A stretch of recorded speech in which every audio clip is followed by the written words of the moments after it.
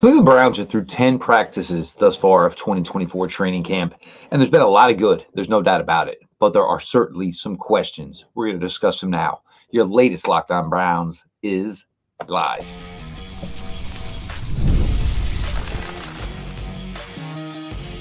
You are Locked On Browns, your daily Cleveland Browns podcast.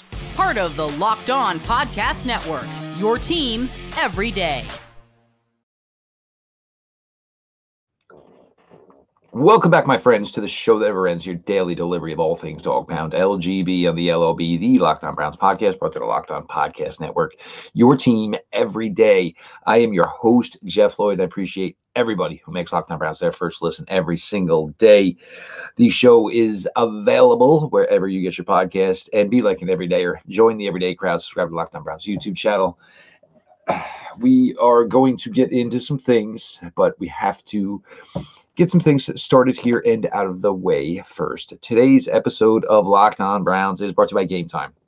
Download the Game Time app, create an account, and use the code LOCKEDONNFL for $20 off your first purchase. Terms apply. We'll get to it a little bit later, but the renderings are in for what is going to be the new facility in Brook Park. The dome, gorgeous. Look, I understand for any of you that maybe the sentimentality of Cleveland Browns Stadium, the sentimentality of, your time there, your time at the old stadium, and, football being outside. This place looks like it's going to be magnificent. That is all that matters. Fans, you fans, deserve the best. So why are you quipping, crying about being given the best? That are what the Haslam's trying to do. Now, so we have some questions as to, where the Browns are now. There are a lot of good. There's a lot of good. Not going to, just not going to, try to make this like a poo-poo thing. But there's certainly some questions that you would have up until this point through Browns training camp. My first one is when are we going to see Jedrick Wills and when are we going to see Jack Conklin? Because outside of Juwan Jones, these tackle play and the Browns did work out. Veteran offensive line Cam Fleming today. Browns were off today, by the way. Veteran offensive tackle Cam Fleming today. This is a rough group right now. And you see a lot of reps coming in camp where the play just ends up being squashed because, the defensive line is doing their thing. But keep in mind, they're playing against a lot of offensive tackles that probably aren't even going to make the Cleveland Browns. So that's certainly a big issue to this point has been, the offensive tackle play as we wait for Jedrick Wills and wait for Jack Conklin to get back into it, get off PUP list, get back at least into practicing. Neither guy I think will see a rep here in training camp, but it's fair to ask when is nervous time in regards to Jedrick Wills and Jack Conklin getting back in, being ready. We are about 30 days or so away from the opener. So it's a fair question to ask, when, these guys are going to be back and, ready to get themselves in shape for, the Dallas Cowboys. And of course, a guy like Micah Parsons and a really good pass rushing Dallas Cowboys defensive line. Certainly fair things to ask. And, it's kind of getting late early for me. I just at least want to hear that they're back on the field. I don't need team stuff, any of that stuff, at least getting back to individual work, getting their stamina up, getting their cardio in. Certainly an issue for the Cleveland Browns right now. The running back situation, I guess same thing kind of applies here. Nyheim Hines not practicing yet. Dante Foreman, it's about almost a week now that Dante has been out with, what was a really, really scary scenario for him. Everything turned out to be pretty damn positive for Dante Foreman. But, for going into the game Saturday against the Green Bay Packers, it looks like you got Jerome Ford. I doubt they're going to let him play. You got John Kelly. You have the undrafted rookie and Aiden Robbins. But when are these guys who are going to be, meaningful players for the Cleveland Browns as far as the running game and certainly receiving out of the backfield? When are these guys going to be a part of things? Is it going to be soon? Is it going to be later? Because, it's another thing that, if you're looking at this stuff objectively and fairly, and we'll see how it plays out Saturday against Green Bay. But it's fair to have some concerns right now. Offensive line and, running game goes hand in hand. And, a lot of the guys who are going to be participating against Dallas aren't doing much of anything right now.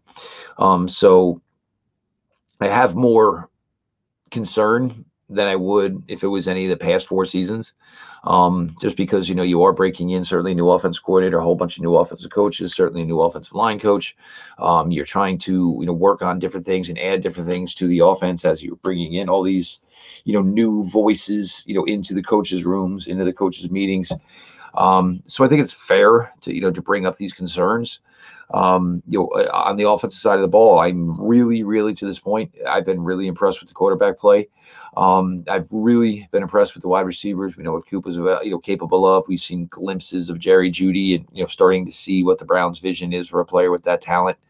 Cedric Tillman, in my opinion, might be one of the best players in Browns training camp right now.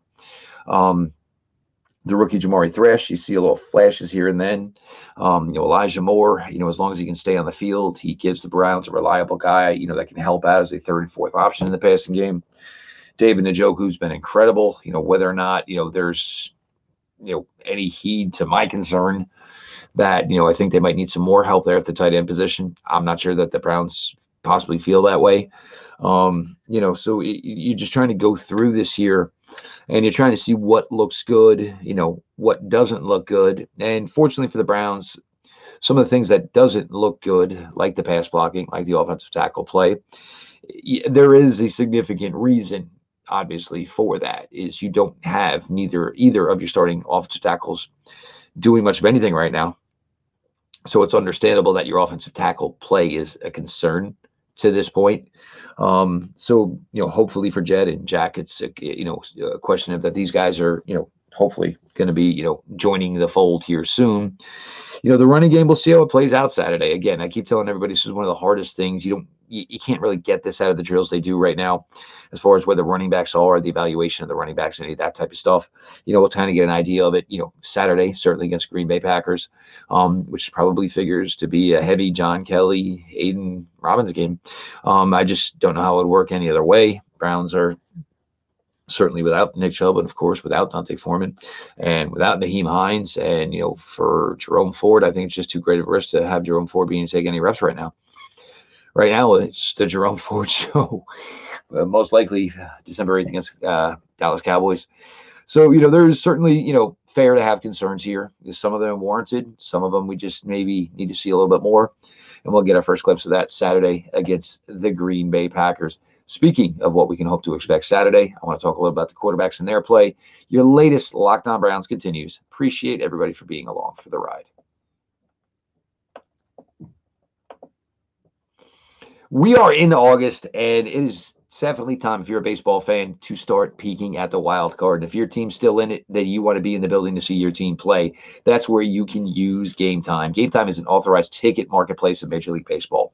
They make getting tickets faster and easier. Prices on the Game Time app actually go down the closer it gets to first pitch. They got killer last-minute deals, all-in prices, views from your seat, and their lowest price guarantee. Game Time takes the guesswork out of buying MLB tickets. They've got flash deals. You save even more with exclusive in-app deals on select seats ahead of the game or the event. They have all-in price link. Toggling the feature shows the total up front. So when you get to that final stage, all of a sudden that fee didn't jump $40, $50, etc. You guys know what I'm talking about. The lowest price guarantee on Game Time will credit you 100% of the difference if you can find your ticket for a cheaper price somewhere else. The Game Time ticket coverage, your purchase is covered with the most flexible customer service policy in the ticketing industry. Download the Game Time app, create an account, and use the code LOCKEDONNFL for $20 off your first purchase. Terms apply. Again, create an account and redeem code LOCKEDONNFL for $20 off. Download Game Time today. Last minute tickets, lowest price, guaranteed.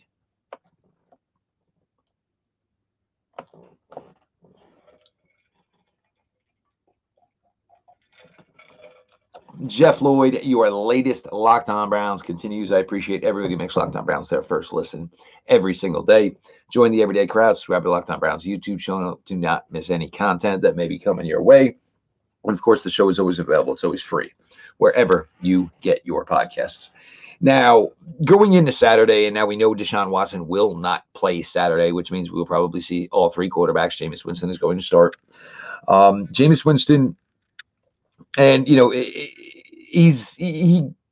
gets talked about a lot, and Jameis Winston it just has an electric personality. It was that way at Florida State. It was certainly that way in Tampa. It was certainly that way down in New Orleans. He is just a guy that people kind of gravitate towards. And he, in my opinion, thus far, he's definitely a bombs away quarterback. We certainly talked about this when they signed Winston and Flacco was going to Indianapolis. You signed a Joe Flacco type. You just signed a younger one. So everyone that kind of got bent out of shape about that, understandable, I guess. But, you the same reason you were entertaining Brandon Ayuk is because of the fact that you felt you could get younger and get the same type of thing. That's the same reason the Browns went after Jameis Winston. They felt they could get a backup quarterback who was younger and gave them kind of the same big arm, can wow you with a lot of throws, can scare the daylights out of you with a lot of throws at times. But Jameis, to this point, it's looked pretty good. The arm is still there. The arm is still all 100% there that it always has been. He'll probably get to go out there with Cedric Tillman, who he's had a nice rapport with thus far. Whether a lot of Elijah Moore gets some reps, I'm not sure. Probably won't see Jerry Jeudy. Hasn't practiced much. Certainly probably not going to see Amari Cooper. Probably an opportunity for Jamari Thrash, and certainly, Michael Woods II, David Bell. These guys will all be probably working hand in hand, certainly with Jameis on Saturday. Dorian Thompson-Robinson, and this is one where a lot of people I talk with, who are at camp every day, it seems to them, and maybe it's because he's the 3 this year, and he's not in this battle of whether or not he may be the number 2, and how basically the Browns' hand got forced last year. But a lot of people, want to comment on where they think Dorian Thompson-Robinson is a lot further down the road, which he should be in year 2, than he was last year as a rookie. Just physically looks a little better, a little bit thicker, showing a little bit more confidence, kind of taking ownership in the huddle, kind of taking ownership in, his portion of 7-on-7s, being able to voice himself, trying to get guys lined up right. It's just, there's that big thing from, your first camp as a rookie to even just your second. And you just become a lot more, an in-the-moment guy, a control aspect of the moment guy. And, DTR did play some meaningful football last year. Certainly had the big win against the Pittsburgh Steelers. I still say to this day, if DTR got to finish that game in Denver, I think he would have found a way to lead that team to victory against Denver last year. So you're starting to see, and, for the Browns who, really, really like DTR, not this past draft cycle, 2 draft cycles ago, they met with a bunch of quarterbacks. You knew they were going to draft one. I still remember DTR's combine, and, he was out there throwing with CJ Stroud in that group. It blew me away. He really, just really impressive. We all remember the summer DTR had last year, and kind of looking to see, what he can give the team this year as he goes into his second training camp. Not much pressure, certainly with Jameis in front of him. I don't think Tyler Huntley is a real threat. Tyler Huntley, we'll get to see a bunch of, I'm sure, on Saturday as well. Former Pro Bowler, that one here. Certainly a thought process to try to get Tyler Huntley to play well here in the summer. We know how when the Browns get close to that final cut down, they would love to be able to, they will take all the 7th round picks they can for any player that they may cut. I believe it was somebody who does Cardinals content actually brought up the name Tyler Huntley, because certainly, the whole Dobbs thing last year, and whether or not the Cardinals and Browns would be, willing to reunite again, perhaps on a type of move, where maybe Tyler Huntley could go over there. And, this year it's a little different. There is not really an opening position to start the season for the Arizona Cardinals with Kyler Murray back and well. But, trying to, shore up, that backup position that hopefully they don't certainly have to go to. But, you get these types of things. We know Deshaun's mobile. Jameis is kind of mobile, in his own way. Certainly looks like, old man, walking on his kids' Legos. But once he kind of gets moving, there's a little something to it. We know about DTR's athletic ability. We certainly know about Huntley's ability. We've seen Tyler Huntley a bunch of times. But I really want to see if the strong play for these quarterbacks to this point, translates, because I think it should translate into these preseason games. They're not going to see, defenses that are on the caliber of the Cleveland Browns, who, many thought were a top number 1 or number 2 defense in the NFL last season. So definitely a lot of eyes to that and how this team, responds and how these quarterbacks respond after the strong play they've had to this point this summer. And I know some people think, that things are down, but a lot of these plays are just getting blown up. So, once the quarterback leaves the pocket, nobody really is following the play after that.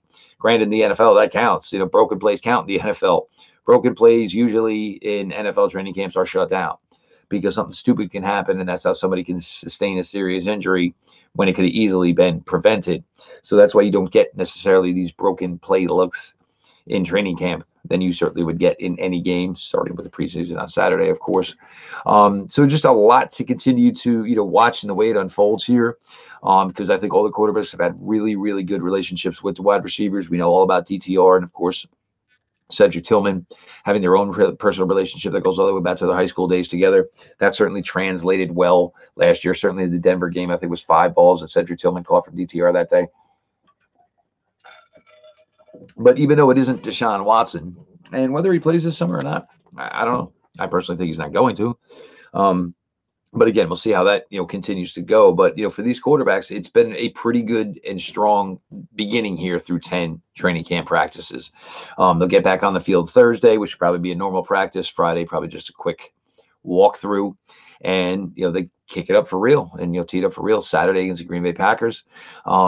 Should be exciting. I'm certainly, want to get a look at what Bubba Ventrone's, initial thoughts here as far as, because he's now had, and I think this is going to be one advantage that we'll maybe see this week, is that these special teams coaches now got to at least see a little bit of live film on some of this stuff. Granted, it was only 2.5 quarters of the Hall of Fame game, but you're trying to start to, figure that out. And, hey, is he doing something similar to me? Did that work? Did that not work?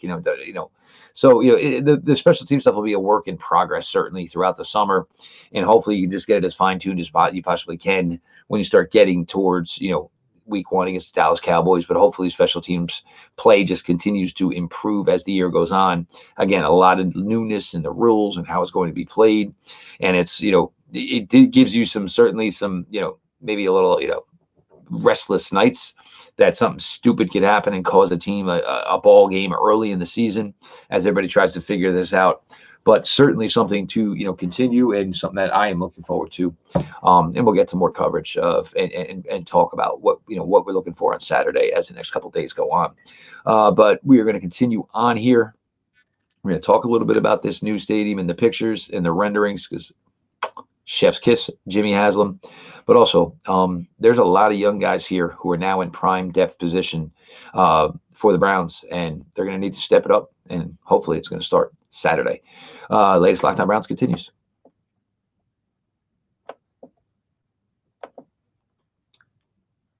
I love sports. I love them so much, I never want them to stop. Just ask my wife. But as the playoffs wind down, we get fewer games, and the sports aren't sporting like I want them to. But FanDuel lets me keep the sports going whenever I want. All I have to do is open the app and dream up bets anytime I'm in the mood. And this summer, FanDuel is hooking up all customers with a boost or a bonus daily. That's right. There's something for everyone, every day, all summer long. So head over to FanDuel.com and start making the most out of your summer. FanDuel, official sports betting partner of Major League Baseball.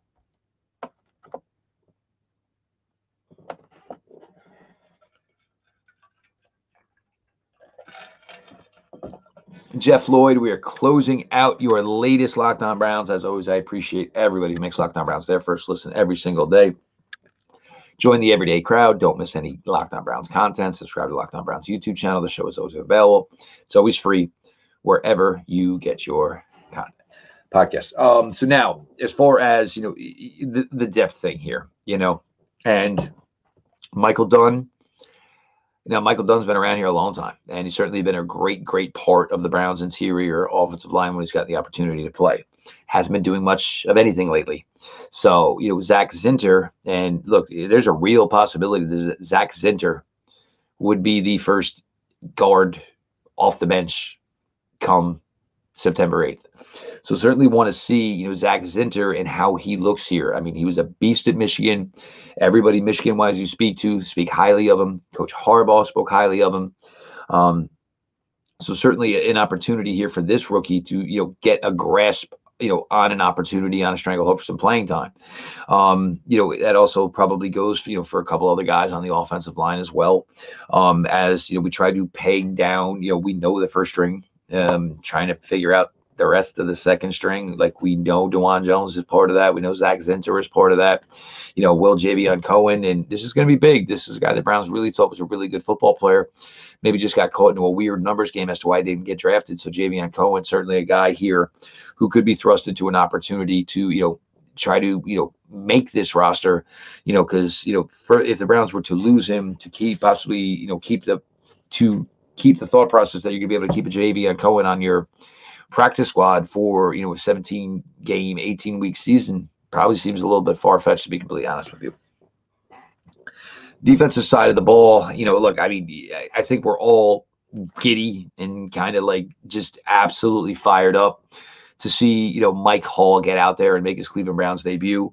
We certainly have heard, Quentin Jefferson speaking on him. We've certainly, heard from other guys, speaking on Mike Hall Jr. I don't want to use the Aaron D-O-N-A. I won't even say the name. I mean, I don't ever want to give anybody that type of comparison ever. But it does go to show you that, the guys, think he's probably got a really strong get off. He's probably got good pass rush skills. So certainly a huge, huge opportunity for Mike Hall. And as some of these veterans, are not here yet, Dalvin Tomlinson, Shelby Harris, Mike Hall goes out and does some really, really good things. It's only going to help the older veterans. It's going to maybe lighten their, workload a little bit.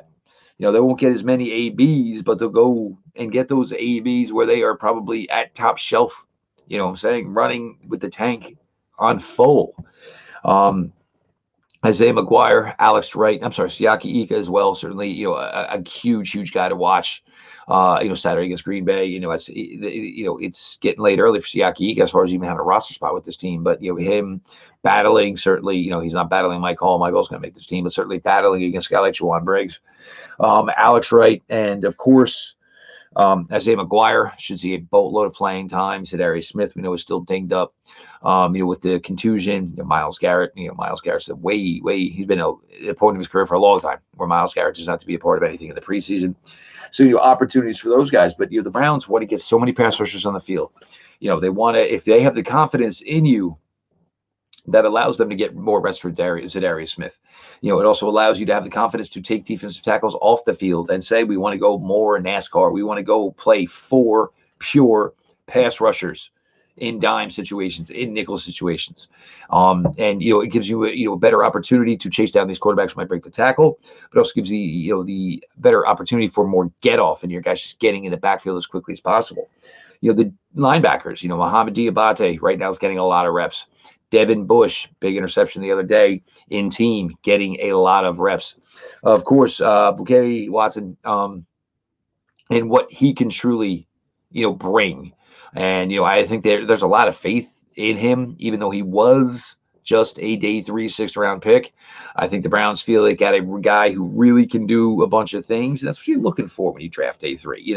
Always a little bit of a pass rusher. Oh, he can do a little bit of zone coverage. He's a really good and willing tackler.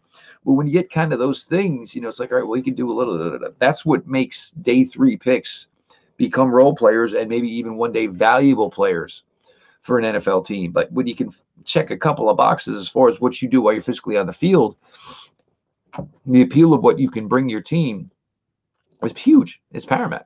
And certainly for me, Mohamed Diabate, was a guy I was impressed with all last summer. I thought he showed really, really well as a special teamer last year. So I want to see where that growth is, because he was a great player at Florida. Was a great player at Utah. It was weird how he got, went undrafted because, athletically, tape-wise, everything, Mohamed Diabate had him as a player to be drafted, and Browns were able to get him at UDFA, stayed on the roster the entire season as a rookie, and maybe the Browns could start to see some major dividends in year 2 from Mohamed Diabate. Cameron Mitchell, and certainly, definitely a bunch of others need to take these opportunities and, run with them here, with Greg Newsome not playing and, Ward and probably Martin Emerson not playing. Miles Harden as well. There's going to be the opportunities for these guys. I mean, there's going to be a lot of reps where Miles Harden's probably playing slot, which means Cameron Mitchell's going to be probably playing an outside corner because you want to be able to show that he can do both. Opportunities for these guys. Ronnie Hickman, can he continue what started really well for him last year? The playoff game certainly was a thorn in everyone's foot. But can Ronnie Hickman, who's back in practice now, get back into the fold? Because, there's 3 great veterans in front of him, but that doesn't mean you want to dwarf the growth path that it looked like Ronnie Hickman was finding his way on last year. So a lot going on here. Browns had an off day today. The renderings of the new stadium, just what you see in the pictures, it is absolutely gorgeous. You see what the vision is here. They are ready to pour in a massive amount of money in it. And you Browns fans deserve this. You deserve a stinking palace. You do. You've had to watch a lot of bad football for a really, really long time. Now you have a team that is certainly trending upward and a beautiful new stadium in a few seasons to get to go watch them participate in.